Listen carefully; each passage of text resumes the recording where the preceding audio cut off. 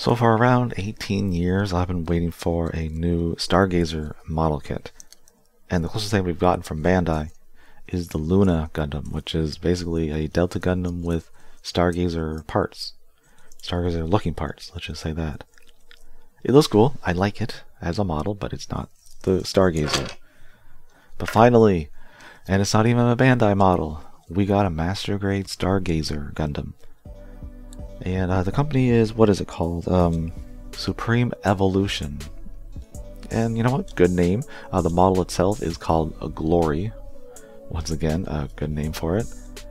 And it's not a 1/100 Master Grade. It's actually a 1/99.9. That's right. It's 0.1% changes everything.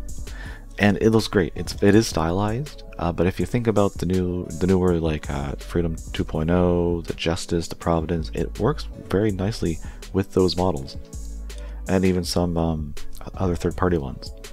So it's got look. It's got great plastic. A lot of parts are very, very tight putting them together, especially like some of the joints. And a few parts I was worried they're gonna crack. Nothing cracked, nothing stressed, nothing broke. And the only part I really think is kind of loose are the hips. Just going forward and back. They move a little too easily, and when you get to the backpack, it's going to be a bit of a problem. And I also love the gold chrome. It reminds me of the Hayaku Shiki 2.0. And you actually get two different kinds. One is a little darker. Like the V-fin here, it's a small plate, but the V-fin there is a little more of a dull gold compared to the other parts, like all the lines down here, which you can actually swap out for black. Basically, when Stargazer isn't powered, using the I can't remember what it's called, but it's the propulsion it can use to go faster and faster, and when it's activated. So yeah, it's nice to have those. Would it have been interesting to have like holographic stickers or something, like clear with like holographic parts? Because it kind of like the stickers on the Luna Gundam. You know what? I like the gold chrome, so I'm okay with it. And it's got the posability where it counts.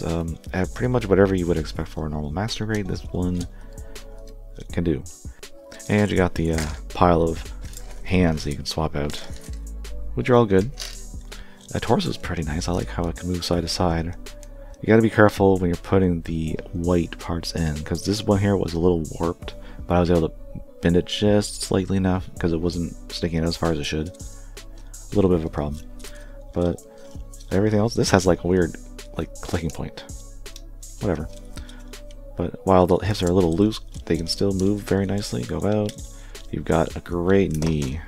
Love that knee. What was that? Oh, side skirt. Opening flap here for some reason. And opening flap at the toe. I don't know why, because they decided to oh, I was a liar. I thought the toe didn't bend. It goes down. I was trying to bend it up. That's my fault. So it's fine. Don't worry about it. Everything works great on this kit.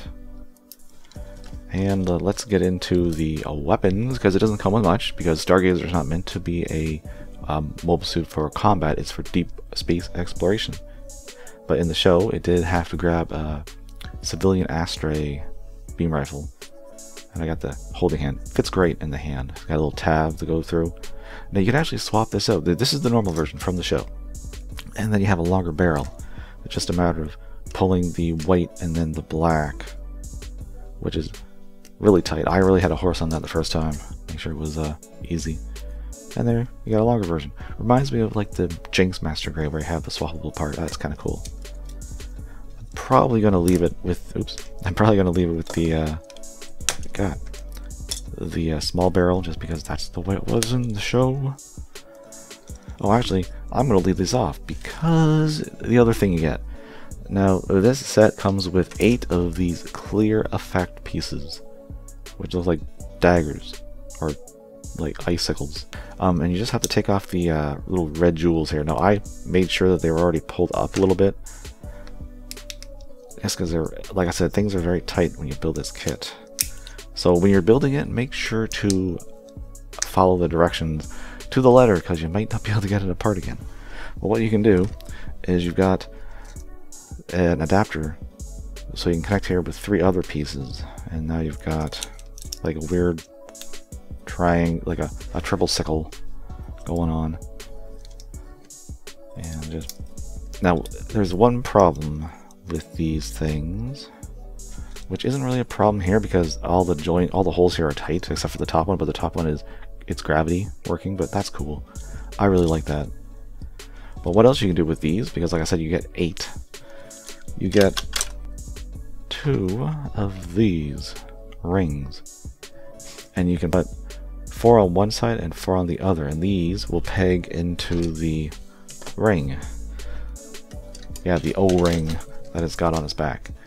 This thing's just as beautiful. It has nice clear green, gold. I forgot to mention there are some 2 plates that have pre-applied paint, and this is one of like these parts here. Inside here, you got the kind of like a gunmetal, and you got some parts on the actual model itself.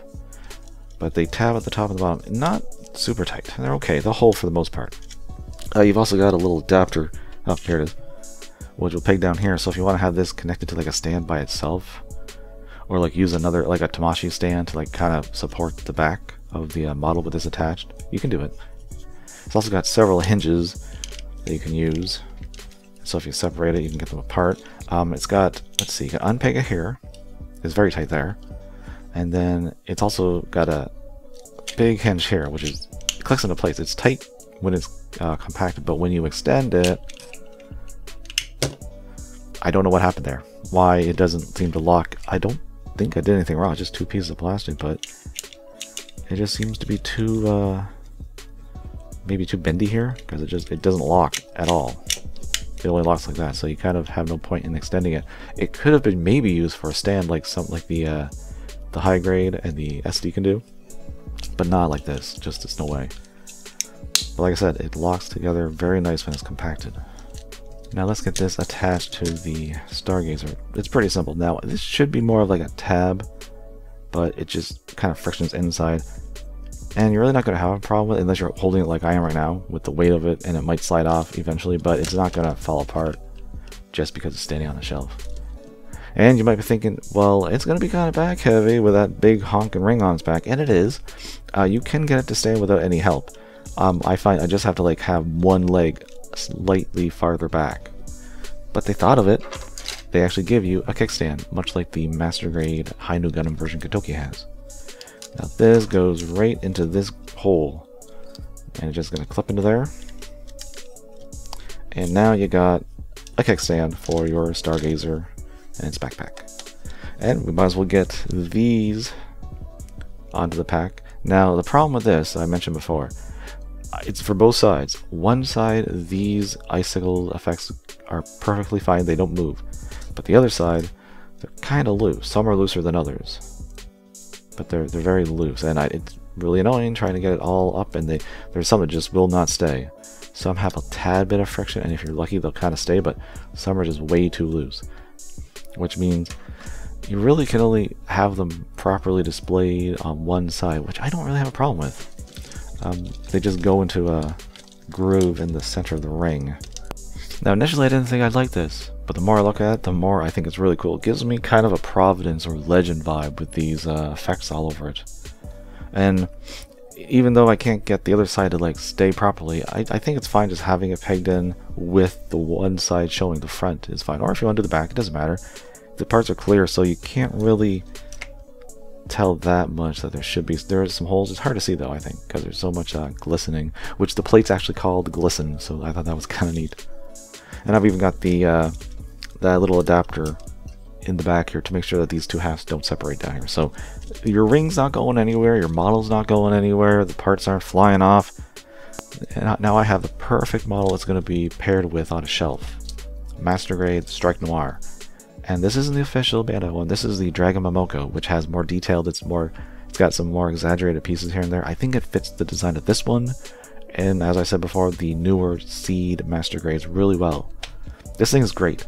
If this is the first outing for this company, they did a spectacular job. It's glorious.